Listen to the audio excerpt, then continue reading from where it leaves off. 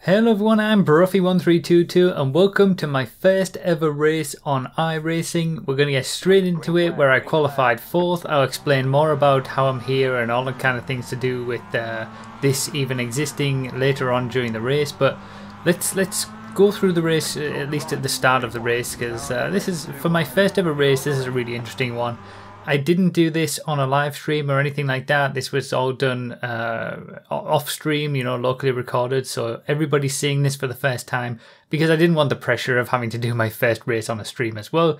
And yeah, like I said, I qualified in 4th place. I got a not too bad of a start. I thought I might have been able to get up into first place by the first corner, but yeah, it was. This is all obviously a learning experience. This is the first time I've raced in anger on iRacing. It's the first time I've raced with people in a proper racing game for over 2 years now, I think. But it was the last time I did the GT Sports series. So yeah, it was pretty interesting. I thought I was going to get up here. I think I had to lift a little bit there because I wasn't sure that he was going to give me the space. So he's able to get back through up in 2nd place. And then it does start to settle down a little bit more. That it's still a little bit crazy. There's maybe 5 or 6 people that are all in pretty close proximity in the early stages of this race.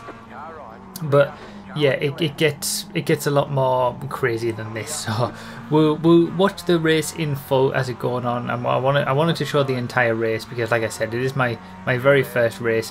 Yeah, we've obviously got someone, if you can see in the rear view mirror on my right hand side, he goes for an overtake into the first corner. But I managed to get the cut back, so that was pretty nice. And again, this is my first ever lap racing on iRacing. Has already been quite the experience, and that is same is true for the rest of the race. So how it works for at least these races is that there's 2 laps of qualifying and then a 15 lap race. So you only get those 2 laps to set your best lap. Obviously, like I said, I qualified in 4th place. And then you're just thrown straight into 15 laps, and you've got to, you know, keep it clean and all that kind of stuff as you're going through. Now, all races at this stage are going to be the same for reasons that I'll explain later on. But essentially, this is all split up between everybody who's racing this same race. So they're all on the hour. All races happen at the same time. So everybody who, sort of 200 people who want to do this race at this time, they all get split up into groups of 12. You're seeing obviously one of the races with the group of 12, and it's all based on your iRating. So iRating is basically your measurement of skill. It's affected by results. So the more that you win, the higher your iRating gets. When you lose iRating, and you get matched up with people who have similar iRating to you. But there's also a safety rating as well. Now that determines the level of racing license that you hold. So everyone starts out as a rookie with a safety rating of 2.5. That's what I am right now, as you see in this video. And if you increase your safety rating to 3, you get a D license. And as you further increase your safety rating, you unlock C, B and A licenses. A is the top one. You increase your safety rating by basically just driving cleanly, driving well, not hitting other cars, not going off the track. You might have seen at the very top of the screen a warning pops up every time I go off the track, even if it's just a little bit, putting your tire off a little bit. That gives you an infraction, and that will impact your safety rating as well. So clean, consistent driving is how you increase your safety rating. It doesn't make a difference whether you're last or first. Safety rating is all about how clean you are. So the type of races that you can do in iRacing is determined by your license. So when you're a rookie, as I am here, when you're first starting out, you can only do the type of race that you're seeing now. It's only one type of race. The track for this race does change every week, but ultimately it's always Mazda MX-5s on whatever the track happens to be during that week. When you unlock the D license, more cars, classes and races open up, and then that increases as you unlock more and more licenses to the point where you can access everything. Now the focus for this series is all going to be about my journey through those licenses, from rookie license to A license. if I can get there, and showcasing my journey through the career side of iRacing. Depending on how into this I get, I might end up having other series sort of for league racing or events or something, but we'll start here for now and see how it goes. So like I said, there was over 200 people in this race, and initially everybody practices together, so I was seeing the lap times that are possible from, you know, the top guys. So during this race, during practice, obviously I was doing plenty of practice, and during the qualifying I was doing lap times around the 1:09 level, and I was seeing lap times of maybe 1:07s from the top guys around here. So I guess I'm not too far off the pace with it being my first race, but yeah, you know, there's still plenty of improvement to make. Obviously this was a bit of a hairy moment with the back marker at this point, not only for me but for the two guys in front, and at the minute this is a three-way battle for the lead. The leader did get away at the start, but both second and third have reeled him in, so we're having a three-way battle for the lead, and it gets kind of interesting at this point. And that's the thing with iRacing and more proper racing games in general. Obviously I hit the back end there of the guy in second place, and you can see the notification at the top of the screen, so that, you know, reduced my safety rating at least a little bit. But that's the thing with iRacing or proper racing games, that you get more intense battles like this, and even if it's not quite as action-packed of overtaking every single lap, there's the intense aspect there of any small mistake is going to have a massive impact. For example, the guy in second place there makes a little bit of a mistake, and I just couldn't capitalize it. But you know, this is how it goes. Obviously, first place then makes a mistake, and then they have a coming together. I go up into second place. It's crazy that this is kind of happening, because as I'll talk about in a little while, when you're looking at some of the more sort of higher level racers or people who are more experienced with the game, you tend to get races that are much more normal, more what you would likely to see from, you know, higher level racing in real life, where there's not an awful lot of stuff like this going on in terms of contact and things like that. Obviously, as you can see there, I get punted up the back by the guy who was in the lead, who lost the lead. I don't know whether he just missed his braking point there, or he was, you know, going for me on purpose. We've got a replay here, and replays are something that we're going to be having during this series. It's a function that I can put in, so, you know, I might as well use it. So yeah, quite what he was doing there, I don't know, but I got away with it. Whether he gave me the position back there, I'm not sure, or he just let me get back in a second, I don't know. But at this point I am able to sort of consolidate the second place, and you know, this has already been a crazy first race. We're not even halfway through yet, and you know, I'm just trying my best to keep it all together, to be honest. I'm not really looking to win or anything like that. All I want to do is to have a successful race where I don't, you know, punt it off and DNF or something like that. So yeah, like I said, I was seeing lap times from the top guys in the 1:07s, and obviously I had done practice before this, but iRacing isn't the sort of thing where you can just jump straight into a race. It's very much on the simulator side, more so than sort of console games like Forza and Gran Turismo, and a wheel is, you know, absolutely required. You have to have a wheel. I actually forgot I made that mistake there, so I lost second place. I think I get it back again, we'll see. But yeah, I forgot I did that. That's the thing, little mistakes, one small mistake like that is enough for you to lose a position. So you've got to be, you know, you've got to, and then he makes a mistake, and I was kind of, obviously this guy, I think he qualified on pole position, but seems like he's a little bit inconsistent. And that's something that will come with obviously experience as well. First place has started to get a little bit more inconsistent as well, so we're back to a three-way battle for the lead. Now, I actually missed my first race. I forgot well, I didn't realise that I hadn't registered for it officially. So the race that I was going to do, which was set to be an hour before this one, and there's me talking again about that consistency, he actually loses third place, I think, or there's a battle behind us going on for third place. So we got a four-way battle for the lead essentially at this point. But yeah, the race that I was going to do was meant to be an hour before this, in the time slot before this, and I missed it because I didn't register. So I decided to sort of spectate one of the higher level versions of this race. So it was quite fun to watch that. I was watching basically 3 or 4 guys. They were all battling together at the front, basically in a line all the way through, because they were all setting good lap times.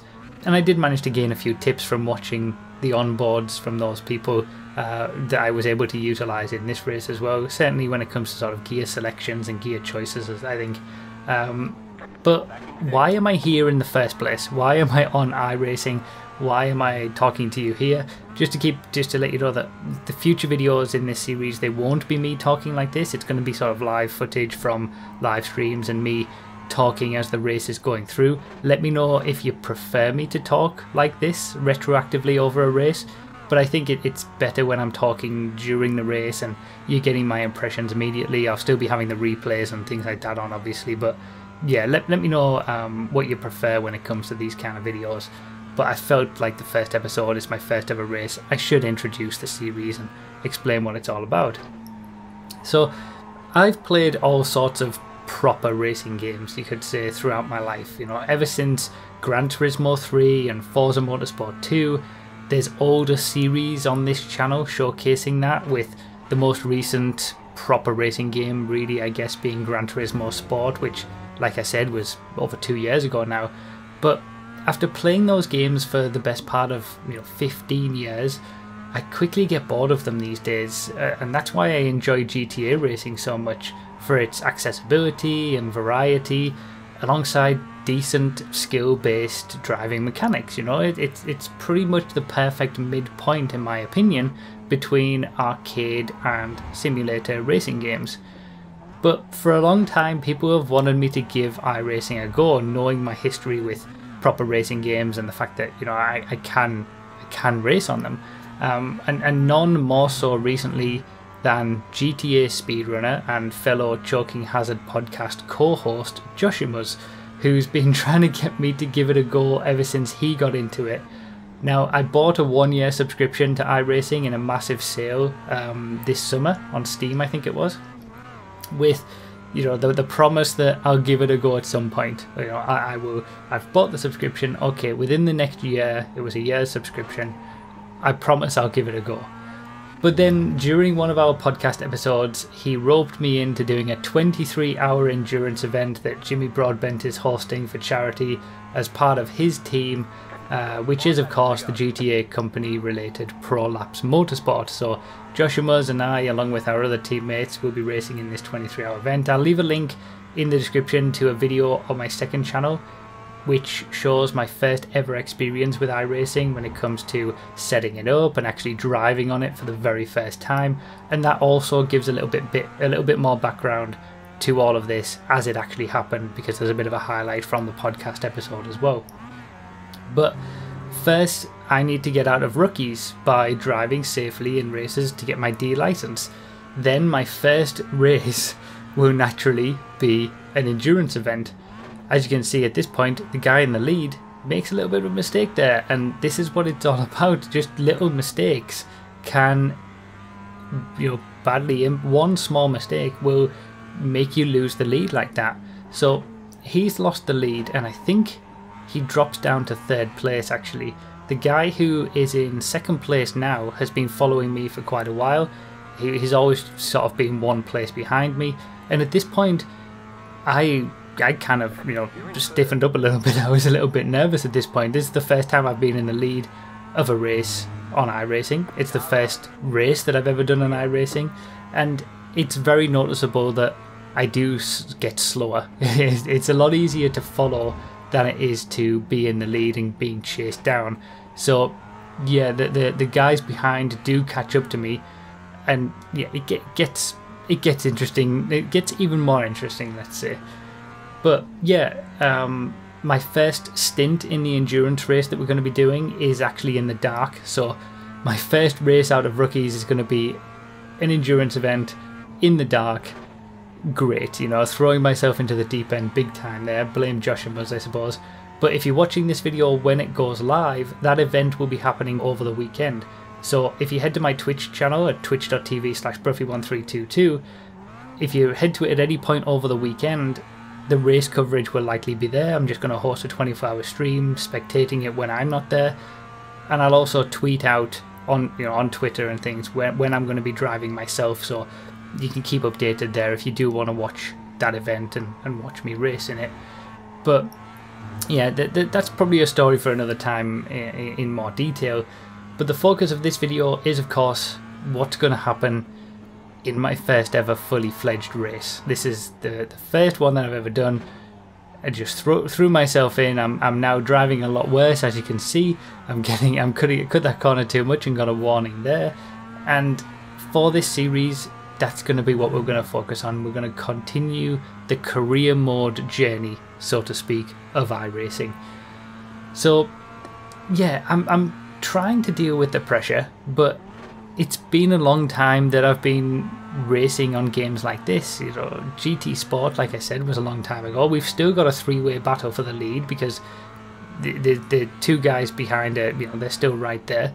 It's not just me and one other guy battling it out.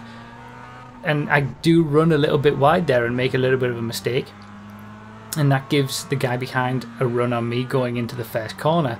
And like I keep saying, that's all it takes sometimes, just a little mistake, and you will get punished for it. It is a proper sim game. Now, I probably should have backed out of it here. I did try to hold on around the outside, but that was never really going to work. I should have backed out. So, I've dropped down into second place. I was thinking, it's a little bit disappointing. I'm going to try and get it back again. But in the end, I didn't need to, because the guy in third place launches across the grass and takes out the guy who had just taken the lead.